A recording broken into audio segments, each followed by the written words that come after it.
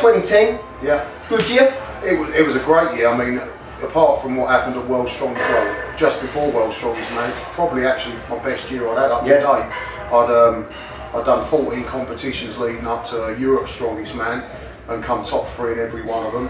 I was leading the Champions League for literally pretty much all the way through the year. It was going really great, and got to Europe's Strongest Man. It was the last competition I was going to do before World's Strongest Man. Last event, tore my bicep, and yeah, so that was a massive dent in the build up to Worlds that year. That was on the stones too. Yeah, and I'd say that. Is it painful when you tear a bicep? I mean, because you look, when you turn around, you don't look in pain. You just look disappointed. Yeah, you know? I don't know. I was pretty fired up for it because I was just, you know, wanting to win the stones and have a shot at winning Europe's Strongest Man. I was still in with a chance of winning, a slim one, but I had a chance. But if I can get a good stone running, it's possible. So I went for it. Was all fired up. And to be honest, all I felt was a massive pop in my arm. There was no pain there whatsoever. So but I don't know if that was because I was fired up or not.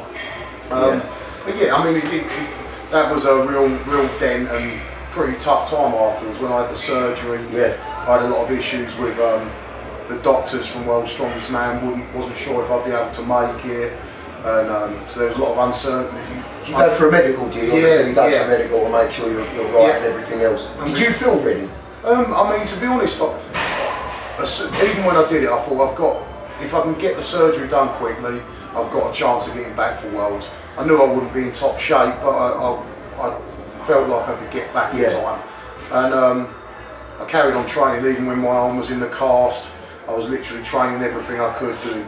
You know, loads of work on my good arm still training my lower body, and I mean, to be honest, I actually think that helped a lot. I mean, although I wasn't in top shape at World's Strongest Man, I did feel like I was competitive. You know? It was, it was. I mean, it was a tough time for me, but I think keeping myself in the gym and keeping myself doing stuff was actually beneficial for keeping my mind right and keeping focused. If you'd have sat there and vegetated, you'd have been, you would have been in the right frame of mind. And probably going to World's Strongest Man that year probably wouldn't have been a good move if I'd have been in that mindset. No, of course not. Of course not. I mean, going into World's Strongest Man, I was 2010. I was, you know, my aim was to go there and make the final. I mean, and to be honest, I sort of felt like if I made the final, then I've done well because of, you know, the serious injury.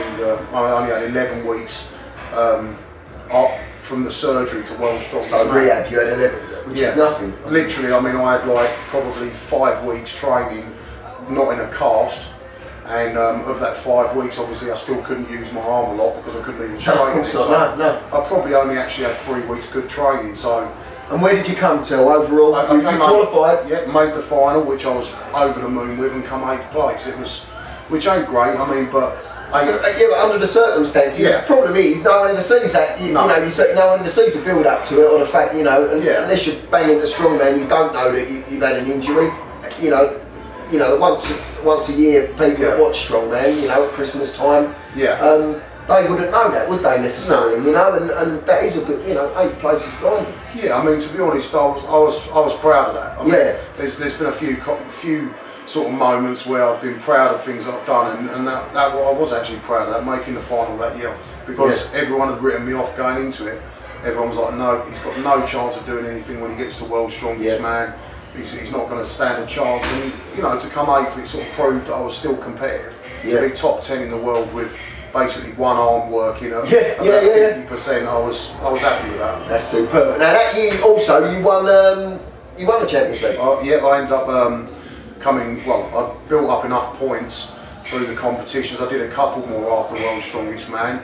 I got a podium in one of them and came 4th in the other, and 2nd place and a 4th place, and that ended up being enough to secure me the overall title, which was first time you've ever won that, isn't it? I mean, and it was, you know, a good achievement because it showed the consistency throughout the year. Although World's Strongest Man didn't go so well, but winning the Champions League, it's good in a different way, you know, because it shows that you've been consistent throughout the year. It's more of a, I mean, there's a lot of shows involved there, isn't there? You know what I mean? So that is good, you know?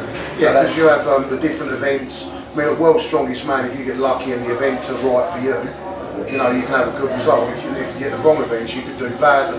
But where I won the league, it showed that, because each competition was different events, it showed that I was consistent and always up near the top and placing well. I mean, I was really proud of that. That's brilliant, mate. That's brilliant. And then, of course, you went to the Arnolds, which we spoke about. Yep. Didn't go so well.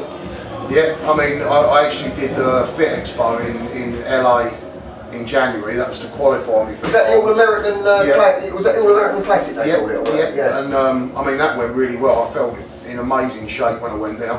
I didn't place lower than second place on an event, and yeah, I mean, I felt in great shape.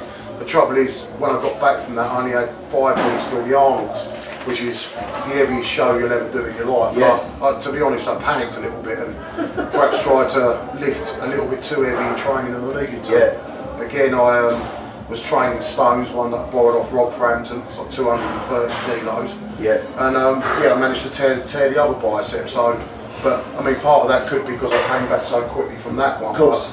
But, yeah, it was really frustrating, but to be, again, you know, I think adversities can be a benefit. You know, I come back from it motivated and ready to go. And you feel positive now? Yeah, I feel really good. I'm sort of just about to get myself ready, start getting ready for next year's Arnold. Yeah. And I mean, I feel confident. I want to go there and come top 3. And that's in March. March 2012. Big year 2012. Tell me, obviously, we can't talk about World's Strongest Man 2011. Yeah. We won't talk about it as respect for the competition, obviously, and we can't do it for legal reasons anyway, but that'll be on telly at Christmas on Channel 5, so make sure you watch that, watch Terry, see how he gets on. I mean, you obviously had a good time out there, Tel. Yeah. You know, and that's about as much as we can say about World's Strongest Man. You're ready for the Arnolds in March, and 2012 aims and ambitions, mate. How do you feel? I mean, to be honest, the targets for me at the minute are just get out to the Arnolds, come at least 3rd place there. I want to be on the podium, being with a shot of winning, and then after that it'll be literally the prep will start for World's Strongest Man, and I desperately want to go on and win World's Strongest Man next year. I feel like I'm sort of got the experience now that I need to go on and do it, and I feel like I've got the strength as well. It's just about getting everything right training wise and peaking at the right time. Yeah. I felt pretty close this year. I felt like I almost got it right, but there was a few little tweaks afterwards that I could have, you know, looking back on it, I could have done things a little bit differently. But yeah, I feel like next year I can go on and win World's Strongest Man, and then I can retire a happy man. Exactly. So that's your ambition. Yeah. I mean, that was obvious anyway. World's Strongest Man. That's what you've got to be, Tel, isn't it? I mean, that's... Yeah, I mean, I feel like if I don't win World's Strongest Man before I retire, then I've pretty much let myself down, because I know I've got the talent to do it. I know I've got the natural ability. So all the sort of talent in the world, if you win World's Strongest Man, then you've earned that. Of course, you know. You ain't going to get it given to you, mate, that's for sure. You can't win World's Strongest Man just by being talented. No. You've got to work hard and train hard. And have these knocks that you've had, and have all these, you know, things that are thrown up and everything. Oh yeah, of course, because I mean, being mentally strong is just as important as being physically strong. Yeah. You know, World's Strongest Man is not just about going in the gym and lifting weights. You've got to be fit, fast, and more importantly, mentally strong and ready to get out there and fight for every single point that you get offered. And you're learning all the time, so all the time. Never too late to learn, is it? I mean, no, definitely not. Even at your level, you're learning all the time. Oh yeah, I mean, I've completely changed my training around this year, and from sort of spent a week over in Italy on a TV show with Zadruna Savickas, chatting a lot about training with him, and I changed everything around a lot, and it actually made a big difference. Good friends with Zadruna? Yeah, I mean, I'm good friends with all the guys, to be honest. Yeah, it seems like there's a lot of camaraderie there. Yeah, I mean, between the boys, not just between you Brits either, but you know, between everyone, you know. Yeah, I mean, we all respect each other. I mean, not just the world guys, you know, everyone from like novice competitions right up to World's Strongest Man. I've got tons of respect for them because I know how hard it is. Yeah, well, that's one thing I'll say about you, Tel, is no matter what competition, no matter what level the competition is at, you always seem to be there. If you can get there, physically get there, you're always there supporting, supporting your fellow strongmen and women at times as well, you know. Yeah. I mean, it weren't that long ago that I was competing in those competitions, so sort of try not to sort of forget that, you know. 6.5 years ago, I was doing competitions like that. So it's important to not forget that. I mean, I'm lucky that I've been sort of given the body that I've been given. I'm sort of very lucky that, you know, I've been gifted this to, you know, an opportunity to be good at the sport I do. But some of the guys that haven't been gifted that have to work that much harder than I do. Whether they're competing in novice competitions or higher, you know.